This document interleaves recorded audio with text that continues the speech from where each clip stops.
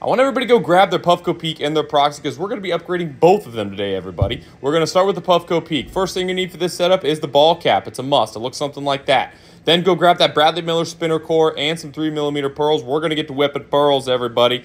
Pop out that ball cap. You're going to be left with just a silicone ring. This is all you're going to need for the setup. The Bradley Miller fits right in there, so you're going to be replacing that ball cap with the Bradley Miller. It is low profile and look exactly like this when you're done setting it up. Throw the 3mm pearls in, lock the Bradley Miller spinner core into place, and you are spinning pearls with ease on your Puffco, everybody. Low profile, easy maintenance. Love to see it. Look at them whip. Going to get on the Proxy next. A similar setup. Grab the ball cap. It looks something like this. Then you're going to go grab that Bradley Miller spinner core for the Proxy, everybody. That's right. It's for the Proxy. Take off that old stock attachment, and then you're going to plug the Bradley Miller right into the ball cap. Now, this one's a little bit different because you're going to want it to sit up just a little bit, as you guys can see.